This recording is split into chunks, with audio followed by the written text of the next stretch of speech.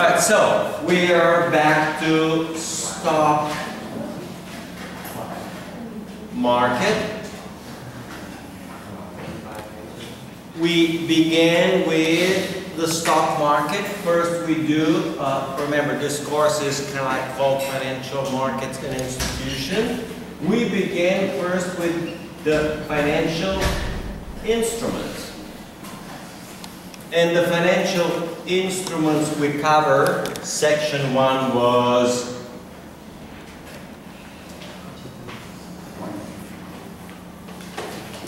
common stock, and section 2, or kind of like what they have a goal to, will be preferred stock.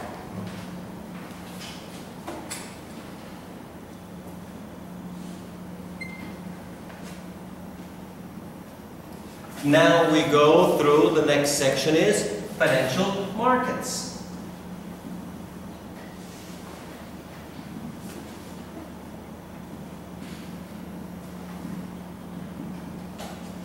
And financial markets here for the stock market, like for any other financial market, we divide into, okay, let's write it as section 3, primary.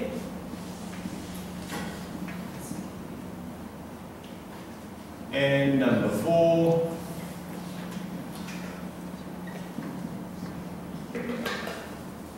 secondary. So now we focus on the primary. So the section now becomes primary.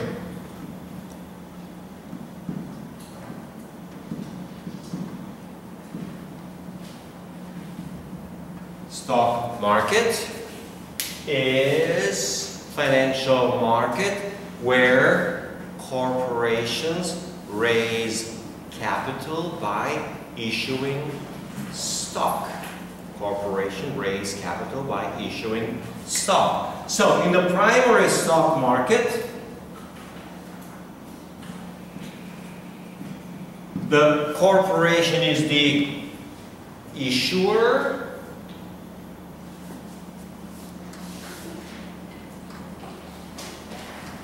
On the other end, issuer receives the cash. On the other end, you have investors, and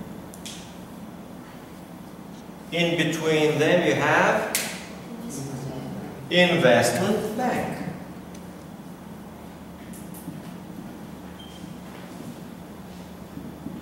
Basically, this section is about how investment banking works in the stock market. We covered a little bit of how investment banking works in the bond market. So, just as before, in exactly the same legal and financial terms, an investment bank will, we say, underwrite.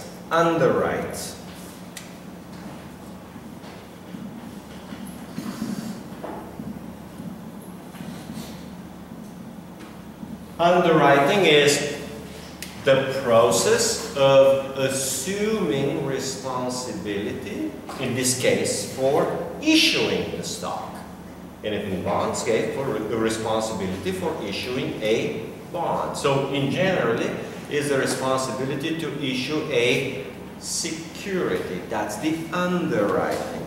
And the underwriting goes in, oh, for some of you maybe was it on the quiz or the midterm, best efforts,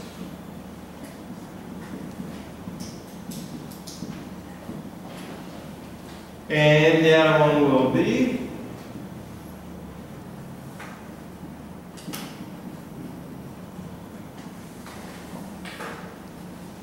firm commitment. In a firm commitment, the underwriter That's the investment bank, would be acting as the underwriter, will guarantee a fixed price and a fixed quantity of shares to the issuing corporation, to the issuer. And if they receive less, they will take a loss. And if they receive more, they will take a profit. Okay. Next, on firm commitment is the following. The next thing within firm commitment, okay, write it here, camera, a little bit go this way, will be net proceeds. Net proceeds.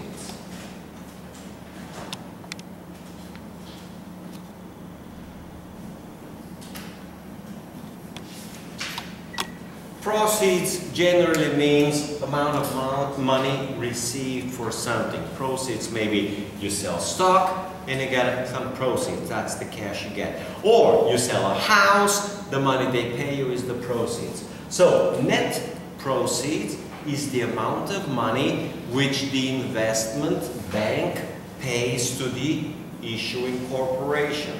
So proceeds will mean the amount of money that the issuing corporation will receive from the investment bank. That's the net proceeds. Then you have the gross proceeds.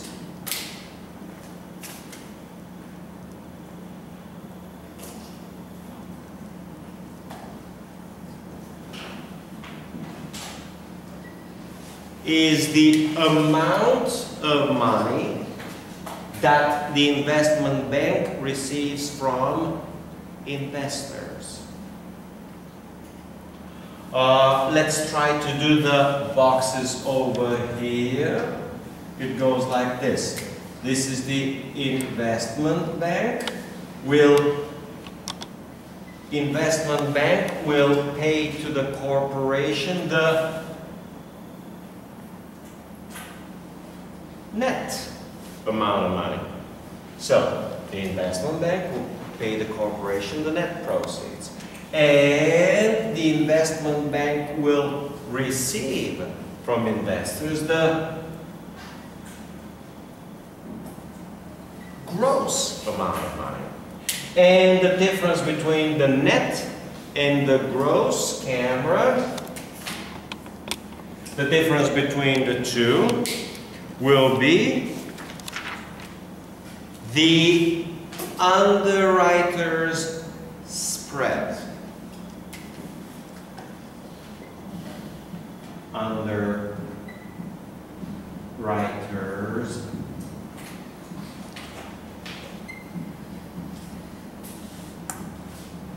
spread. The spread is the difference between what the underwriter will buy the stock from the issuer and sell it to the investor. It's one of the many spreads that we have in finance. So this is the underwriter's spread and will represent the underwriter's profit. And the profit will involve two elements. One is basic business. They are doing time, effort, advertising. And the second one is the underwriting risk. Let's do underwriting risk.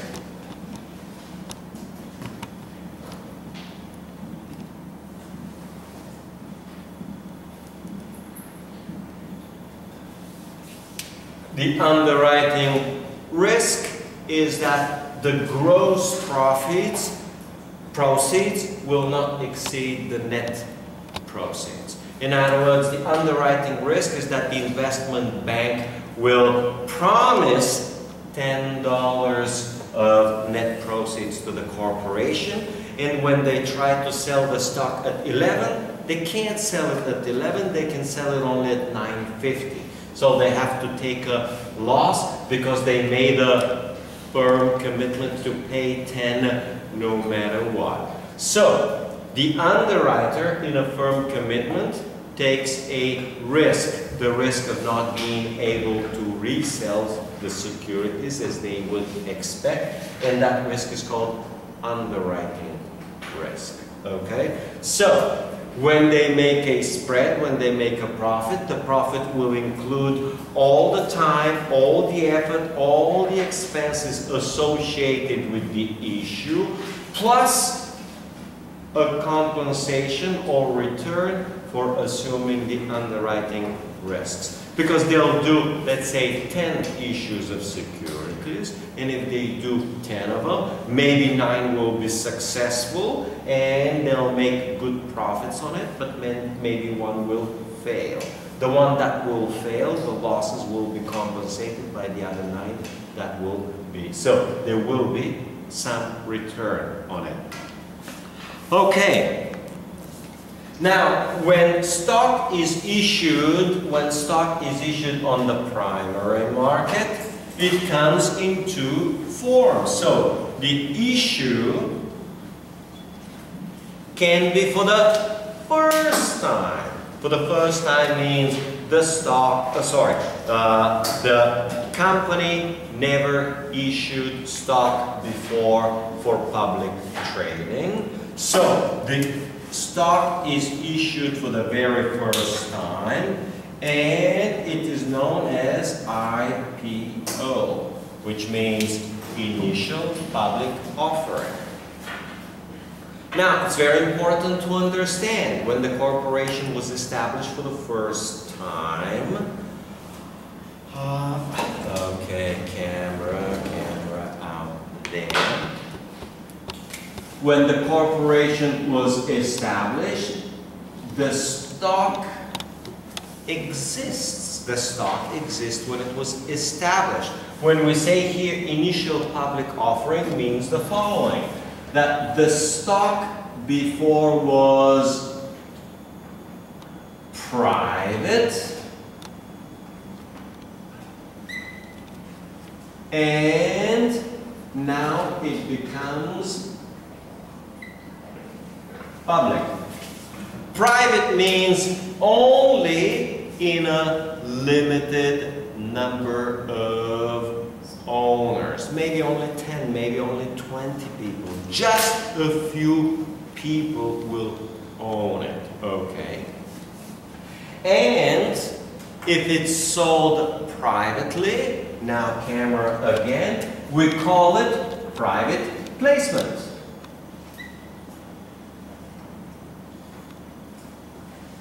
Private placement is the sale of securities, stocks as well as bond to a small, limited number of, camera further, you zooming in? Yeah, okay.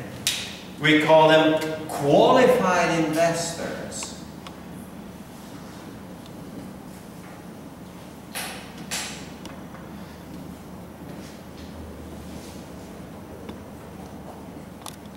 Qualified investors. Qualified investors are those that are rich, as in wealthy,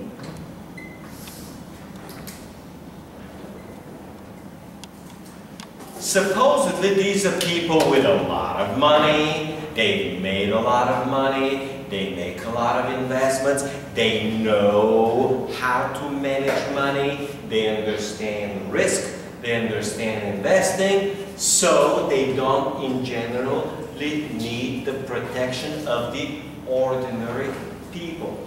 And the second group of people will be financial institutions, which we'll be studying hopefully later down the road, maybe 3-4 weeks down the road, close to the end of the semester, like mutual funds, pension funds, possibly, but not likely commercial bank, very likely insurance companies. So various financial institutions which are considered to be smart, sophisticated, usually with a finance degree like all of you.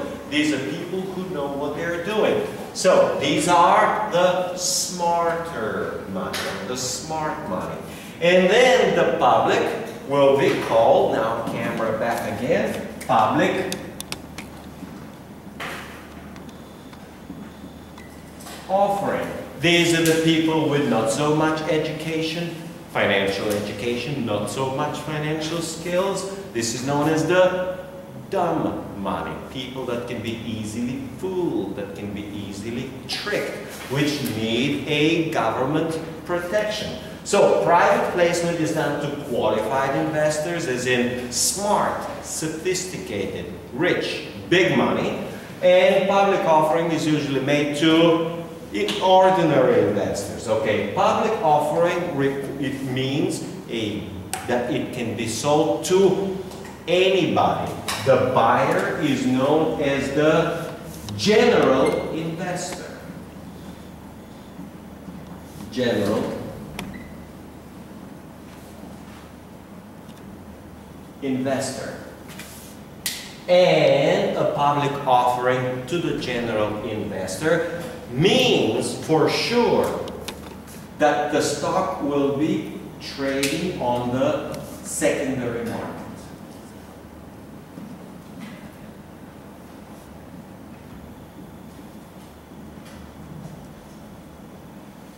Which is the same as what is commonly known by everybody, the stock market.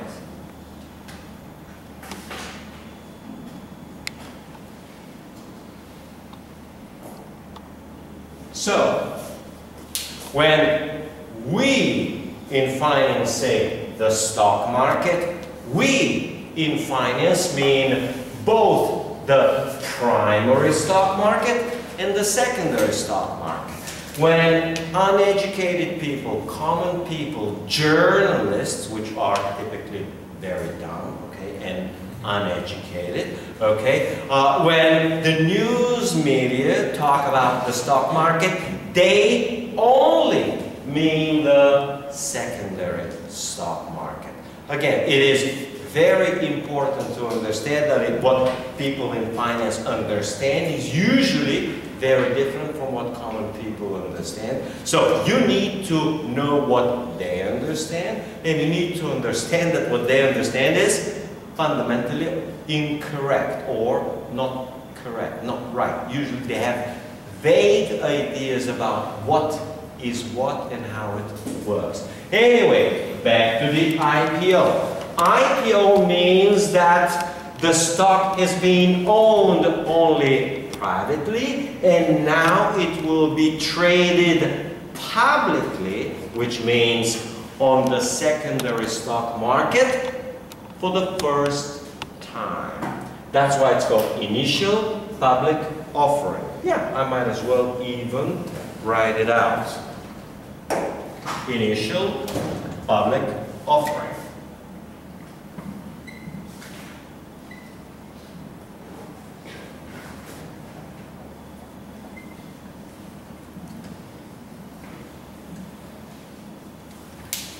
Is a privately held stock which for the first time is sold to the public and will be publicly traded on the secondary stock market.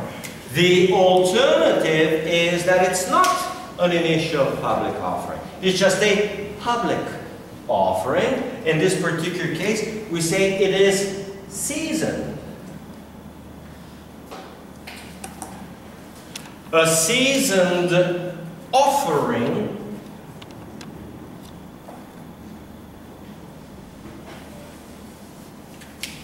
is the offer to sell new stock, new shares of a company whose stock already trades on the secondary market. So, if it doesn't trade on the second market and never traded on the second market, it's an IPO. It will become publicly traded on the secondary market, meaning for the first time. And seasoned means it's already traded. In a seasoned offering, the secondary market has a price and gives you a price. So issuing a seasoned offering is very easy. Easy in the sense that the most difficult part in issuing a security is getting the price right. Get the price too high and you will not be able to sell a lot. You may suffer an underwriting loss. Get the price too low and you're going to be losing on some money. So setting the stock price is extremely important. And in a seasoned offering, the stock market will set the price for you just right, okay? It will tell you what the price is. You don't have to worry about the price at all. So that's a seasoned offering. Okay, next, okay, let's move on here. Similar to what we had before, investment bankers, the investment bank responsible for the issue of the stock, the underwriter, we call a lead bank.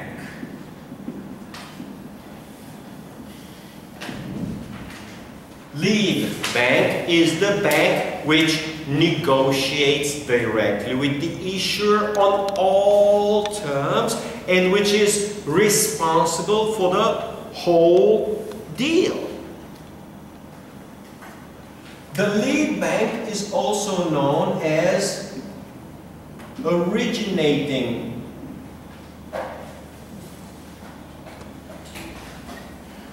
bank, but back in the old days they would say originating house. Because in the old days everybody knew and understood that investment bank was not a bank.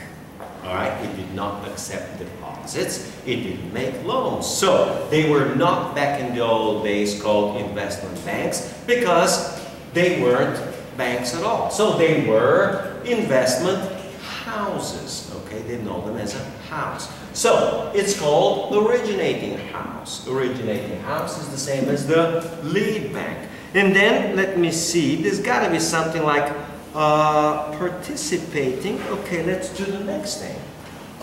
Lead bank, and then I have participating bank will be an investment bank which will have only a secondary or supporting role. It will be invited by the lead bank on the already established terms and conditions. So the lead bank will say, well, this is what the issue is, and these are the terms, and these are conditions, these are everything else, and we have $1 billion of shares to sell. And the participating bank will look at the conditions and say, okay, we'll take $50 million. And they say, deal. And they participate with $50 million. The other 950 will be for the lead bank. Now, all the banks together will form a syndicate known as underwriting syndicate.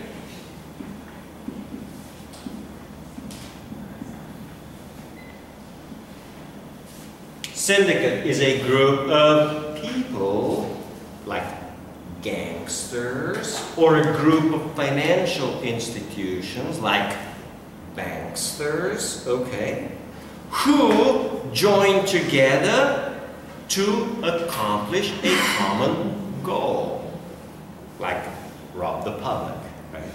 In this particular case is issue securities and profit out of it. So the underwriting syndicate will include only one lead bank, and many, 2, 3, 10, 20, depending on the size of the issue, participating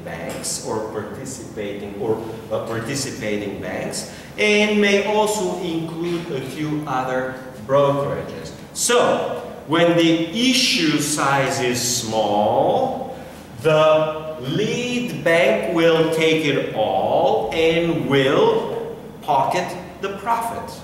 When the size is large, the issue of the size is large, and the underwriting risk is too large, they will form an underwriting syndicate. And the underwriting syndicate, the main purpose is new people, new expertise, new everything else, is to share or to reduce the underwriting risk.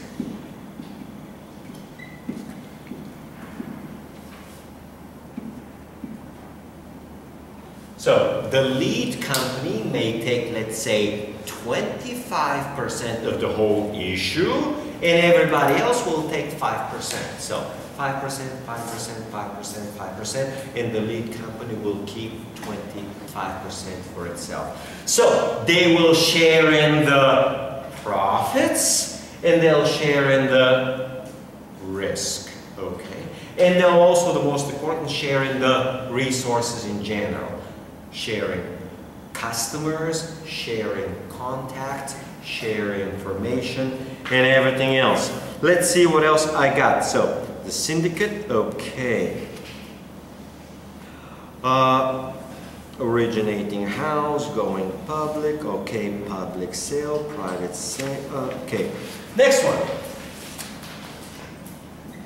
is preemptive rights.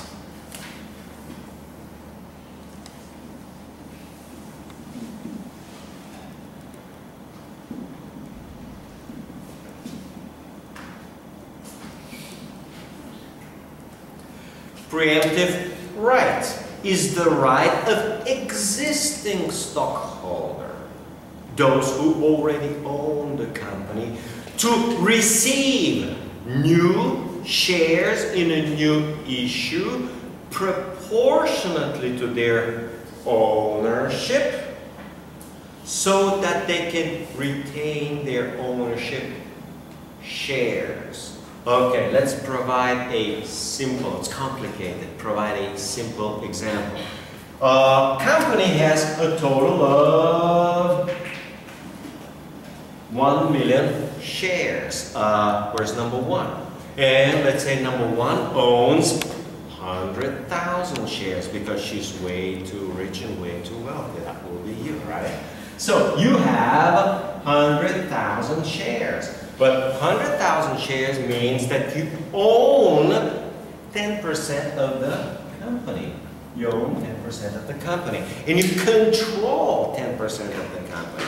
And you control 10% of the board of directors.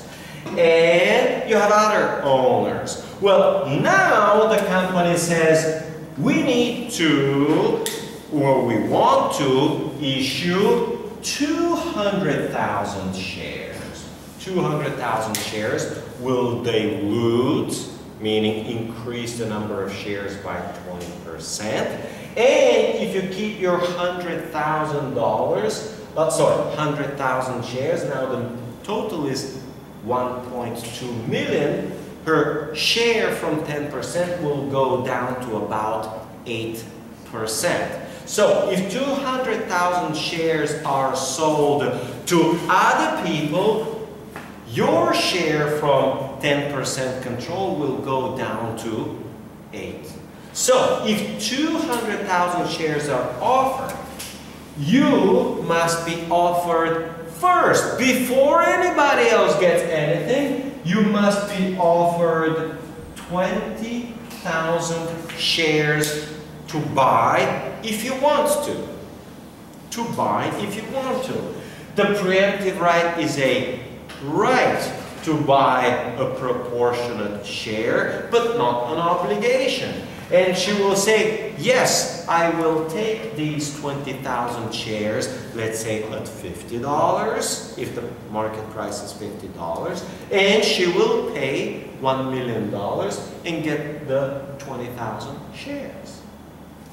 Or not, she will say no, thank you, and her 10% share will go down to 8%. She will get, we say, diluted. So the preemptive right is the right of already existing shareholders to receive the same percentage. So if 200,000 shares will be issued, if you have a 10% share, the 20,000 of those new shares will go to you first, if you choose to, if you want to, and if you have the money to pay for. Okay? So that's the preemptive right. It is a right that protects those people in control to retain control. Okay? It's about control. Let's see. There may be a slightly different version called rights offering. And it's usually like this, rights offering.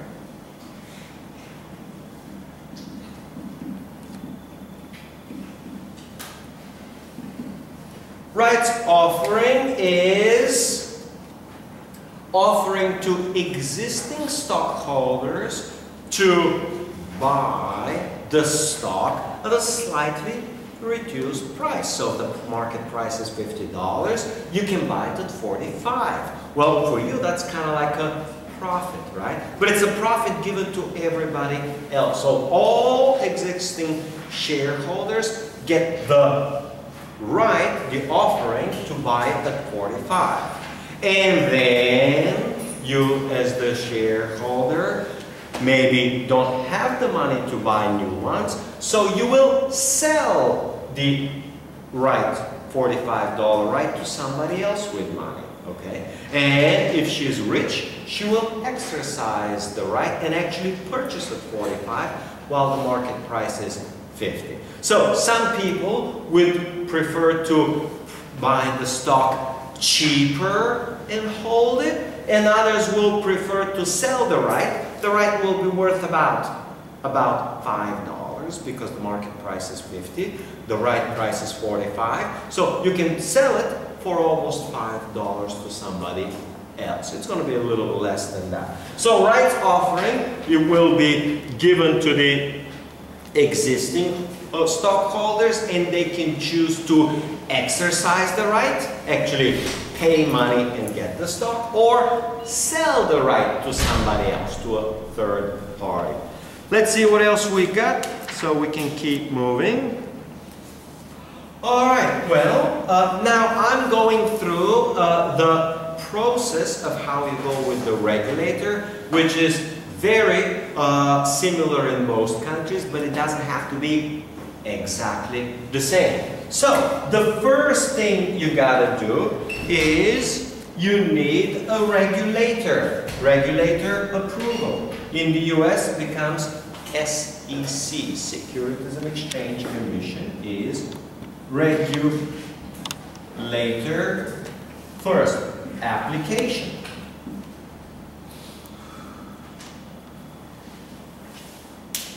Before issuing a security to trade publicly, you need to apply with the regulator. It could be the central bank, it could be whatever the financial authority, to apply for issuing the security. So it becomes a regulator application. From the application, the regulator will review. You will get a regulator approval. The regulator approval. The regulator will review the application, and usually within so many days, maybe 14, maybe 20 days, they'll have to give an approval. How many days depends on the law in the particular country. Let's say the US maybe 20 days, in the UK maybe 30 days, and in Japan maybe 7 days, okay? So they will give an approval, or they'll reject and say no for whatever reason. Say we don't like this, we don't like that, this is not good, this is not according to the law. Okay. Then you do what is known as the registration statement.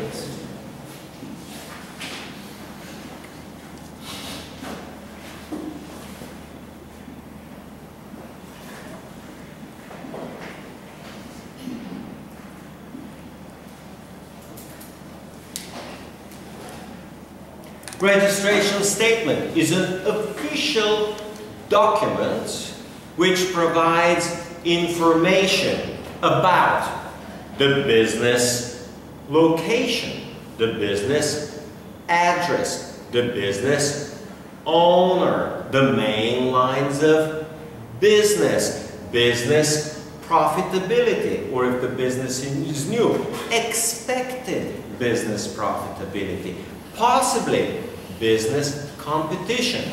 In general, the registration statement will give you detailed information about the business which intends to sell securities. In other words, detailed information about the issuer. Any investor should be able to see the registration statement.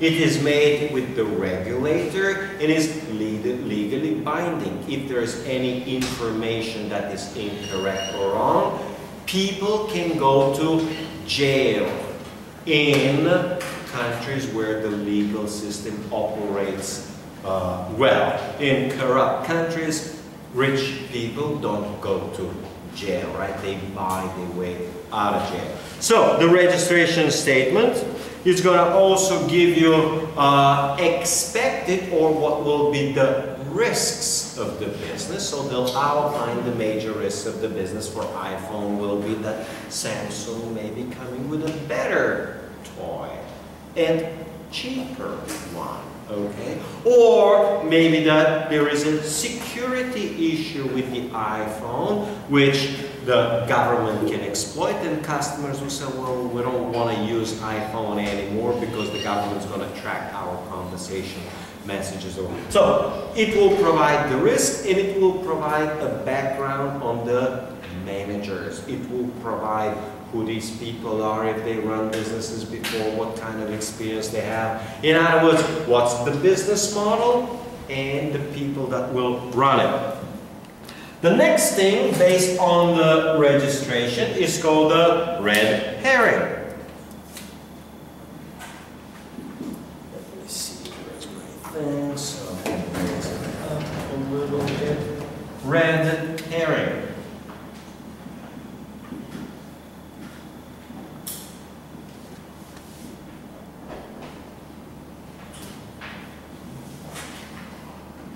A red herring prospectus is a shorter marketing version of the registration statement, which is used to advertise the issue to potential investors.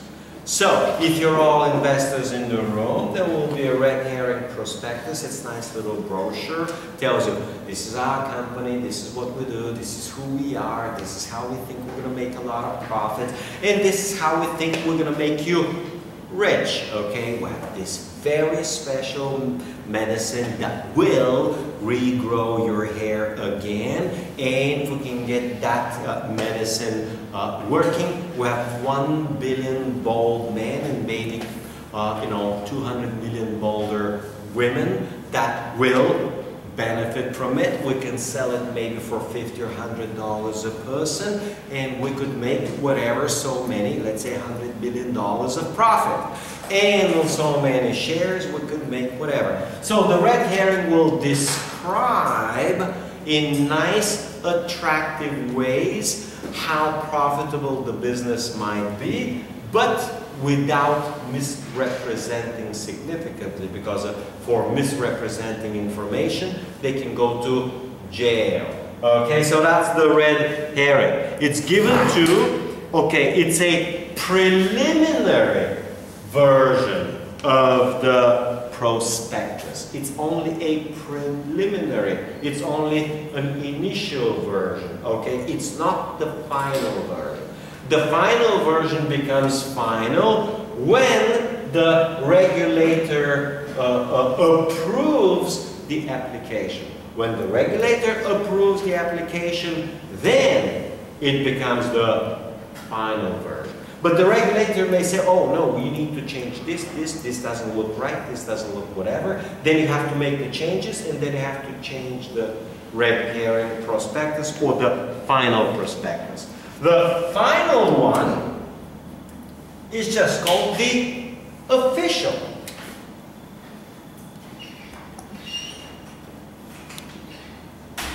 prospectus or the final prospectus. This is what has been already approved by the regulator, and this is what can be used to investors to actually sell.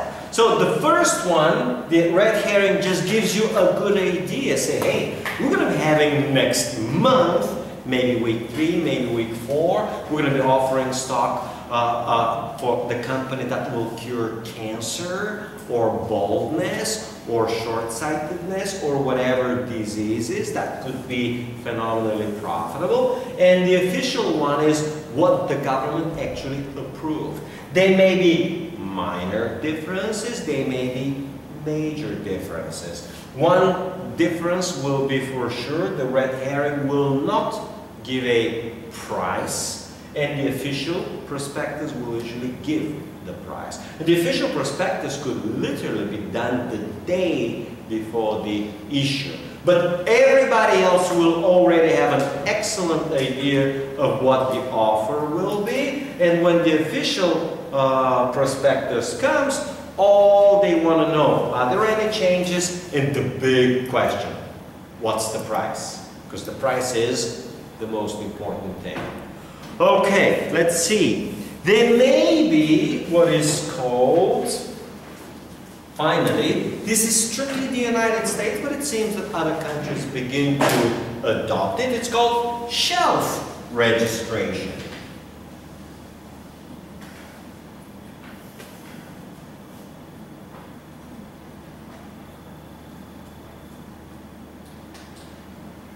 Shelf registration, in this particular case, is not a financial innovation, is a legal, regulatory innovation where once the stock issue has been approved, for example, they approve 2 million shares to be sold, the approval is to last for, let's say, a year, or to last for 2 years, to last for a long period of time.